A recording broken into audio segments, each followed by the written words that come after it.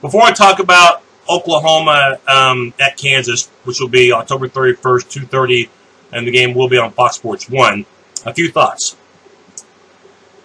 The orange that I am wearing today and the O.S.U logo that you see over my right shoulder is the very least I can do to show how much I care and how much my thoughts, prayers, and condolences go out to Oklahoma State University and to the city of Stillwater for dealing with yet another tragedy this century. Of course, 2 plane crashes, both impacting their basketball family, and what happened this last Saturday with the homecoming parade crash that took at least 4 lives, injured quite a few people, several still in critical condition. Coming on here several times a week during the football season to talk college football, to talk about the Oklahoma Sooners pre- and post-game show, yeah, that's a good feeling, okay? It is a good feeling to talk about football, but it's just a sport. It's only a game. To me, the ultimate terrific feeling in life is my relationship with God, my wife, my son, my family, and my friends. That to me is the ultimate joy in life. And the thing that I never take for granted, even though some will consider it old-fashioned, boring, and just a routine, but to me it is something I don't ever take lightly, and that is kissing my wife before we go to work. We say I love you to each other, and giving my son a hug before I take him to school, saying I love you.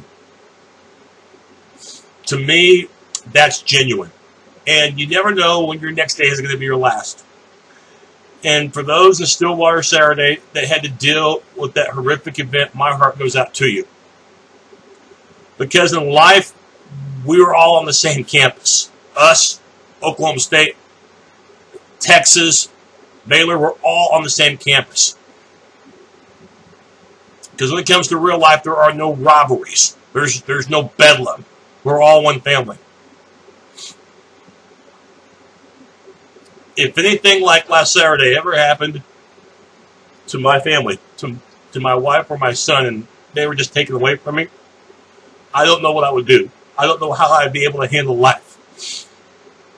I would be like, wake me up from this horrible, from this horrific dream, from this nightmare. It's too incomprehensible for me to deal with if something like that ever happened to those close to me, to be taken away just like that. And for those 4 who died that we know of so far, and for their families to have to deal with this, I can't imagine being what they have to deal with right now. To be in their shoes and to have to deal with the realization that their family members are not coming back. So, just please, always say to your wife, your significant other, your kids, your parents, that you love them.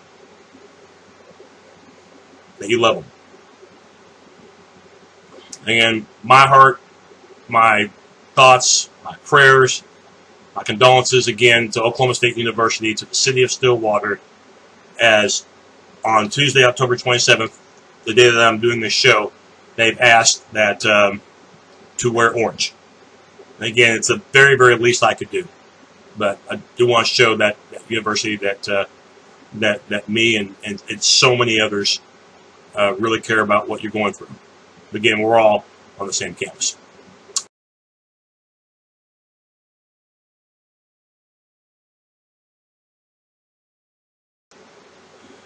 Making the very difficult segue to talking about the football game between the Sooners and Jayhawks this Saturday.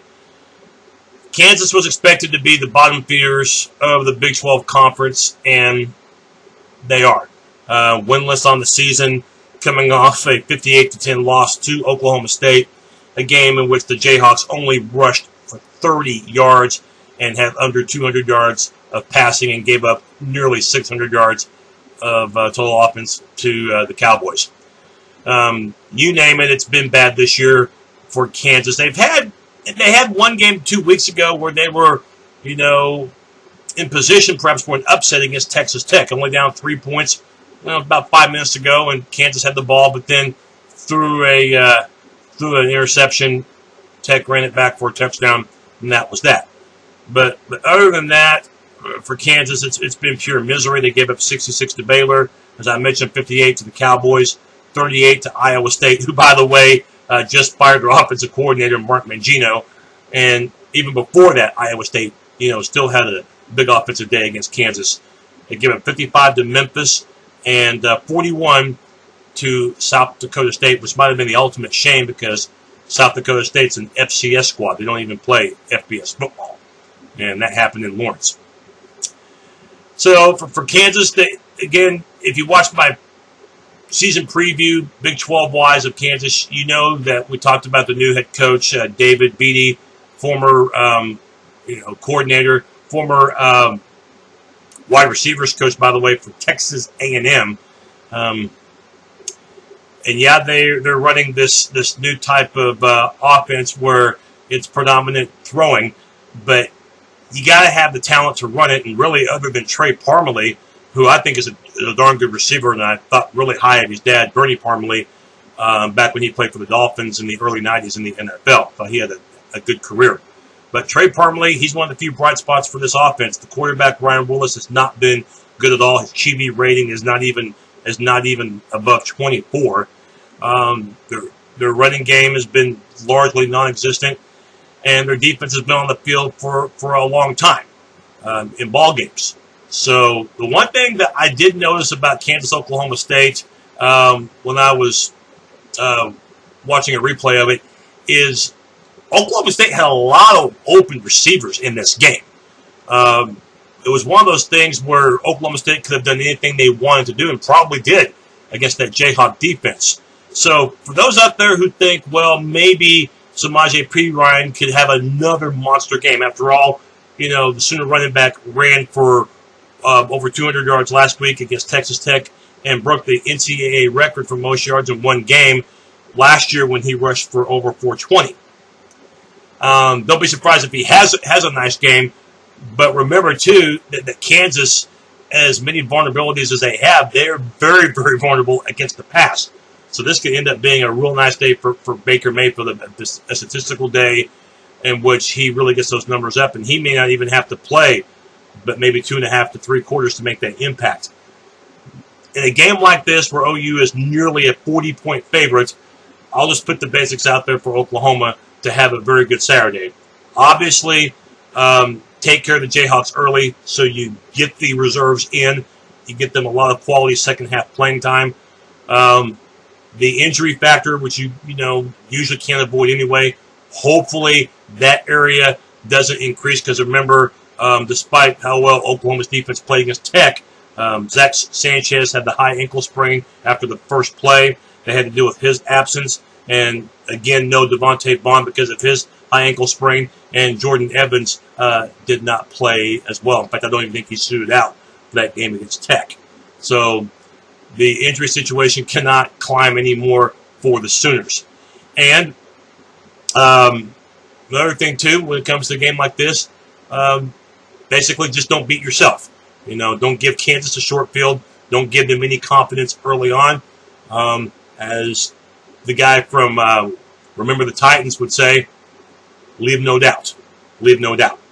Sooners should roll in this one. In fact, they should roll in this game and in the game next week against Iowa State, which will be a home game on November the 7th. I got the Sooners beating Kansas 52-10. I think Sooners should have this game put away pretty early, and they should be able to get the backups some quality PT in this one. I will have my college football picks coming up probably on Thursday, where me and the Nickel go head-to-head against the spread.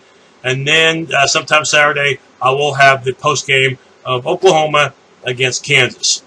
Boomer Sooner, with again, thoughts and prayers, and my deepest condolences to those at Oklahoma State University and the city of Stillwater, dealing with the tragedy resulting from the homecoming parade last Saturday.